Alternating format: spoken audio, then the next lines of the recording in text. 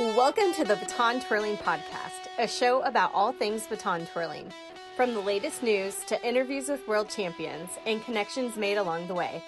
I am your host, Sarah Rudine. Baton twirling has taken me on an amazing journey, and I'm here to share part of that journey with all of you, one episode at a time. So sit back, enjoy the show, and let's get rolling. Going to college can be pretty scary. I was leaving the state of Texas for Arizona, and I didn't know anyone. I knew I was going to twirl with the band, but I didn't know what to expect with the band program. However, I was walking through the band area at freshman orientation and heard a familiar song, except it was in band form. Turns out, as I'd later learned, the band director and I were both Red Hot Chili Peppers fans. Needless to say, we got along wonderfully. Even better, he agreed to be on the podcast today. I can't wait for you to meet Professor Jay Rees, formerly with the Pride of Arizona Marching Band and now with the University of Miami Band. Super excited to welcome Jay Rees. He's now the band director at the University of Miami. So go ahead and tell us about yourself. Well, thank you so much, Sarah, for having me.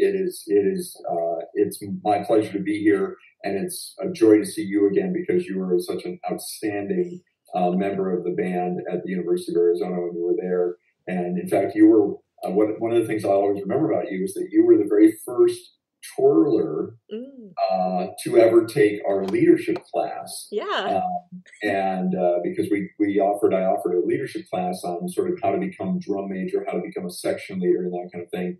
And you were like, well, I want to be a better leader. I want to be a leader within the twirling team. And so you jumped in and dived in, rolled up your sleeves and did that. And it was spectacular. And you were a wonderful leader and a great person. So I'm just so thrilled to be here with you. Well, thank you. I'm like getting all red now. I've been a band director for a long time. I was the band director at the University of Arizona for 21 years. Mm-hmm. And we had Twirlers that entire time. And so I'm excited to talk about twirling. I've now been here at the University of Miami directing the bands for 6 years. And I haven't had Twirlers, although I've had a couple of experiences. And I will be having a twirler again starting next season. Fingers crossed that there is a next season, all the changes and that kind of thing. And college football might be scheduled differently and that kind of thing based on the pandemic. But so I have a lot of different perspective on twirling. And when I was in high school, way back when, in the 70s in Michigan, I grew up outside of Detroit, and I was a high school drum major. That was a time when it was still very, very expected that a drum major would twirl a baton. Oh, yeah, yeah. And, you'll still see that very rarely, but you still see that a little bit, say, with like the Ohio State drum major. Mm-hmm. There's still a couple of old school bands where the drum major does twirl baton. So when I became drum major in high school in 1977 or whatever it was, one of the things I had to do was learn how to twirl baton. And so I did, and I took lessons, and I loved it. I absolutely adored it. And continued to enjoy doing that, not just as I was drum major in high school, but then after high school, I taught for the Fred J. Miller clinics every summer. I taught leadership and drum majoring and guard and all those kinds of things.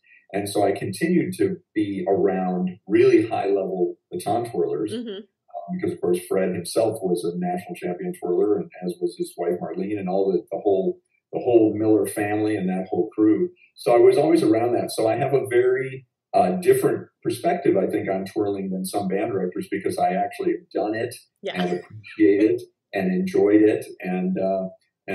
So I'm glad to be here. Great. So tell us, is it true? Do all band directors hate baton twirlers? No, I don't think that's true. I mean, I understand why there is that perception. Mm-hmm. But no, I don't think that band directors hate baton twirlers. But what is interesting, and this is true in everything in life, is you have to know your audience, so to speak, right? Mm-hmm. If you go into a job interview and you're talking to this person who's interviewing you, you need to understand, well, what is it they're looking for? What is it that's important to them? Yeah. Right? Not just what's important to me trying to get this job. I often will talk to my fellow band directors about our challenges as we work with athletic departments. Because band directors are musicians first and sports fans second, so to speak. You know what I mean? And yet the athletic department really doesn't care about the music. They just are happy that there are colorful looking, excited people in the stands that they can count on, Yeah. So I always tell my fellow band directors, you have to understand, what is it that an athletic department thinks is important, because it's not the same thing you think is important. Yeah. And if you understand that, then you can have a conversation where there's mutual respect and mutual understanding. And I think that's the key to this issue as well, is what do band directors think of twirlers? What do twirlers think about being part of a band? I think we have to understand what's important to each side of that equation. Yeah. So here's the thing. For me, as a band director, and I think most band directors, our goal is to bring something together and make it cohesive. That's what musicians do. Yeah. We want to bring all these disparate people together and make one piece of music happen, or one beautiful formation on the field. You see what I mean? Yeah. We're all about synchronizing and making things cohesive. A lot of what happens in baton twirling is baton twirlers who come at it from a very individual, soloistic place and a very competitive place. So their priority is not about looking the same as something else. Their priority is about accomplishing the trick and doing well in the competition, right? Yeah. I catch this, Yeah. Their first priority is catching the damn thing, right? Yeah. My priority as a band director, of course I want you to catch the thing, but my priority is that it is cohesive and synchronized and relates to what's going on the field musically and visually. And so the basic disconnect between twirlers and band directors comes from when the twirler is thinking, I just want to go out on the field and do my solo routine and be this cool thing that's happening over here. Yeah. And they don't understand that what the band director really isn't interested in creating a three-ring circus on the field. The band director's goal is to make something that is captivating because it's all unified and synchronized. Yeah. So that's the first thing that happens. And I'll tell you a quick story about that. When I first came here to the University of Miami, I inherited a young lady who was a baton twirler and had twirled with the band the previous season. And so she came to me and said, I've been the featured twirler with this band, and you're the new band director. And so, here's what I do as the featured twirler. And we kind of were off on the wrong foot right away, because I wasn't interested in what she thought the twirler should do. Yeah. I was interested in her knowing what I think a twirler should do. And so then, but I was cool about it. And I was like, well, it's nice to meet you. She was a very talented young lady. And I said, here's what we're going to do. You're going to be featured during the pregame show, which is, very rah-rah, school song, fight song kind of thing, old style march. It's kind of more that old school kind of vibe. And we're going to feature you during the pregame show, during the fight songs, and you'll be very much a featured twirler during that. But during some of the halftime shows, there may not be a role for a featured twirler. And if there is, it may be more as making you synchronize with the dance team or with the color guard, and then maybe having like that one solo moment where you go to a 2 or a 3 baton type, bit to like have a little feature and that kind of thing. And so we started to rehearse the first couple of days of band camp and into the beginning of the season.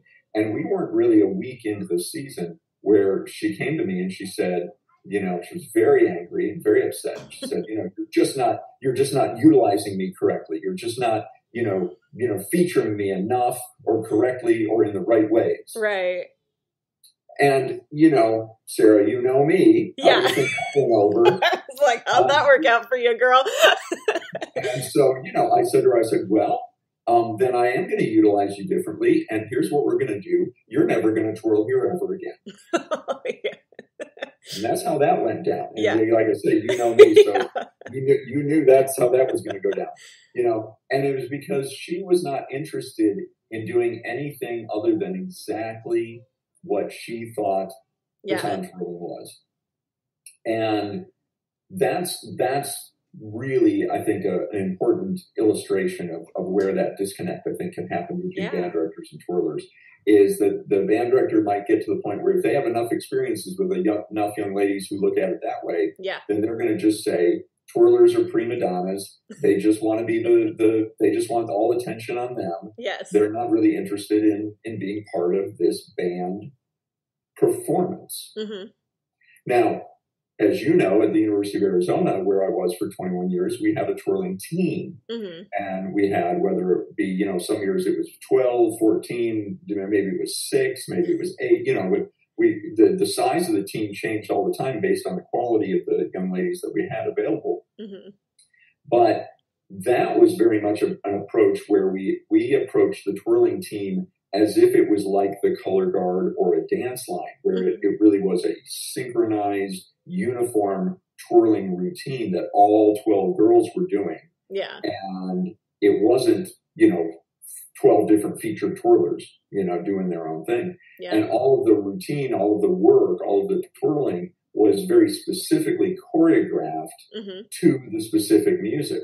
I think another issue that happens, and I know this from having been around the world of competitive twirling some, is that unfortunately musicality, the musicality of twirling sometimes takes a second row, in the second row to, again, accomplishing the tricks, mm-hmm. And so like you'll see some twirlers go out there and compete, and they just do their routine as fast as they can, and as many tricks as they can, and as many double illusions and back catch, and do everything they can fit in there, and it has no relationship to the music that's being played at the same time. Mm-hmm. Band directors are always going to react negatively to that kind of approach. They want to see, really the way to look at it is they want to see a dancer first. Mm-hmm. Because a dancer would never just go out to a piece of music and just do every move they could think of as fast as possible. Yeah, a dancer thinks, I'm going to hit this accent. I'm going to hit this big moment. I'm going to do something soft with this softer moment in the music. Mm-hmm. They're very much interpreting the music. And so twirlers need to realize that what band directors want is they want a dancer who has this really cool prop. Yeah. Really cool things with. You see what I mean? Oh, yeah. So, yeah.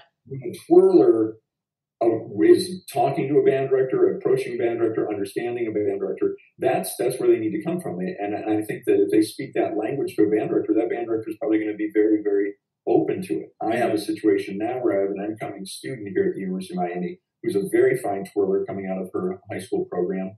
And when I first met with her, when she first was thinking about applying to the UM and coming here, she came to me and said, so do you want a featured twirler? And I said, no, I don't. I said, but what I would be interested in talking to you about, because you're very talented and hardworking and wonderful, is I'd like to talk to you about being a part of the band program mm-hmm. and featuring you with your baton at times. Yeah. And other times, perhaps you're part of the dance line, or perhaps you're part of the color guard, depending on your choice. Would you like to twirl flags sometimes and then baton sometimes? Or would you like to just dance with the dancers sometimes and then pick up a baton sometimes? And, we had that conversation. She was really open to that. Yeah. And so we're going to be looking at that kind of a situation, because for me, I don't want to see just one solo twirler on the field doing their whole thing for an entire halftime show. Yeah. It just doesn't relate to the other things that are going on. I'd love to feature twirling, but I think that there are ways to do it where the twirler maybe for part of the show is synchronized with the dance line or synchronized with the color guard. Yeah. And then you feature them as the twirler. So there's different ways to do it. Mm-hmm. Definitely. That's one thing that when I first came to the U of A, I'd never seen a good twirling line on the field. And during band camp, we were doing all these routines together and learning how to twirl on a team. Everybody's doing the same exact thing. And it wasn't until I watched old shows that I saw how cool it could look just everybody doing a flourish together versus everyone trying to do a toss illusion. You get all different heights of batons and all this. And it was like, give me the flourish. Like, right. This is like, you don't need hard tricks. You don't need all this fancy stuff. And Yeah, so I definitely understand. Like, even when I create routines now, the first thing I do is listen to the music. I write out 1, 2, 3, 4, 5, 6, 7, 8, 1, 2, 3, 4, 5, 6, 7, 8, and I find out where the hits are in all of those, so I know when to toss the baton. So I have all of the hits done first, and then I go back and fill it all in. Exactly, and so that's for when twirlers who are trying to work with maybe looking to be involved with a college band or a high school band, whatever. They just need to understand that the band director is going to be about the musicality first. Yeah. And also the accuracy first, because again, if you have 8 twirlers on the field or 2 twirlers on the field, and one of them drops, and everybody's eyes goes to that, no matter how cool everything else was before or after it. So there is a balance that has to be found between doing something that is going to be clean and together, like you say, do a basic flourish and it's together. Oh my God, that looked great. Yeah. But also at the same time pushing the level and making it exciting and making it exciting for the students as well. I do the same thing for my trumpet players. I want my trumpet players to play perfectly together and be amazing. And so I want to write the music in a way that is achievable to be great, but then I also want to push them. I also want it to be exciting to them and to the audience. So it's got to be kind of hard, but it can't be unachievable hard. So where is that balance? Twirling is a great example of how important that balance is going to be in a performance, because if the twirling isn't somewhat demanding, then it's not very interesting. But if it's not clean, then I am going to watch something else. I'm going to watch the drum line. I'm going to watch something else. You know what I mean? So finding that balance is really, really key. And I was always really proud of what we did at the University of Arizona, because I think we found that balance. I think we challenged you guys as twirlers, but we also worked hard to be a synchronized, unified performance ensemble. Yeah. I think that the twirler, again, going into it, sometimes they think, if it's going to be a team of twirlers, they think kind of like old school majorette routines, and they think it's going to be cheesy and dumb, and just, right? And so again, that's why I say I don't think that a twirling team has to be 1965 majorettes that aren't actually doing anything. I think a twirling team can be really demanding and exciting, but it's got to come from the musical place first. It's got to be about synchronizing. It's got to be about the body lines as much as about the baton itself. Yeah. Definitely. I always said to you guys, you know this, you remember this, I'm going to take you down memory lane. I'd always say to you guys, put the stick down. I want to see you do the routine without the baton, because that's got to be clean. Because if that doesn't look good, it doesn't matter if you catch it or not. I know a lot of high schools have, taken it to the high school level, and I think you did a little of this in the college level, but a lot of twirlers aren't allowed to twirl for the first year. And my thought is, learn how to march first. Like, you have to learn how to march. You have to learn how to be a part of the show. Do you agree with that, that the way that they approach it like that? Or do you think, what's your thought on that? Well, I think every program is different. I mean, I understand the programs that have big numbers and lots of kids coming in and out, and so they're going to come up with a system where the younger students have to sort of apprentice a little bit for a while, kind of learn some things before they're really on the field, maybe their sophomore year. I understand that happens. That happens in Texas a lot with those bigger programs that are really competitive. 420. But then there's programs where you're going to put every kid that wants to be on the field. Yeah. And that's true of college bands as well. So it's true at both levels. The high school band might be doing that because they're wanting to be very competitive. A college band is going to do that just because it's a numbers game. Yeah. Like the University of Oklahoma, they could have twice as big a band if you just think about how many students want to be in the band. So they audition everybody and, you make the band. The University of Michigan has almost like an entire B band, that are alternates that are trying to make the band that actually performs on Saturdays, Wow, yeah. and then there's bands, here in the ACC where I am myself, ours is we're at a small private institution. So every kid that wants to be on the field, he's on the field from day one. He or she's on the field from day one, whether they're a great trumpet player, a good guard member, never picked up a flag before. It doesn't matter. They're on the field. So it's really specific to the program, how they handle that. Yeah. I do think that anybody who's in a situation where they have to sort of wait a year or kind of be an alternate for a year, don't get down on that. There's really great things to learn from those experiences. And, I've always told people that you can learn amazing, valuable lessons by working with people that are better than you and by working with people that are not as strong as you and everything in between. There are important different lessons, but there are important lessons no matter what. So if you're in that really competitive environment where you have to sort of pay your dues before you get on the field, learn from that. Mm-hmm. And if you're in the situation where you're going to get thrown right into the fire and you've got to be on the field right away and maybe you're not ready for it, well, learn from that too. I've done both. So I remember the first time I had a clap for everyone during that leadership class, and they're like, every single musician, I didn't even notice it. They're like, do you know how to count a second? And I was like, why, how would you even do that? Like, how is that even possible? And everyone's like, I learn more from those situations than I do from walking in somewhere and being like, okay, I know everything. Let me go ahead and teach. No, give me the one where I'm learning in the fire. Throw me in the fire. That's how I want to learn. Good advice. I've talked to twirlers about this before. This isn't my first time talking to a band director about this. But one thing that kind of made me step back and think like, oh yeah, of course. Especially in high school, they said, you're not there as long as the band director plans to be there. In 4 years, you're not going to care because you're going to be out of here or however long it is. So I think when twirlers don't come at it like that, they're thinking like, okay, I need to do this so I can get to college and I can do this. And so it was just making me think about that. It's 4 years for me, but 20 for you. Band directors in general have to, again, balance two things. Yeah. We want every one of our current students to have a good experience right now that's valuable and meaningful, and we want that to be a good thing.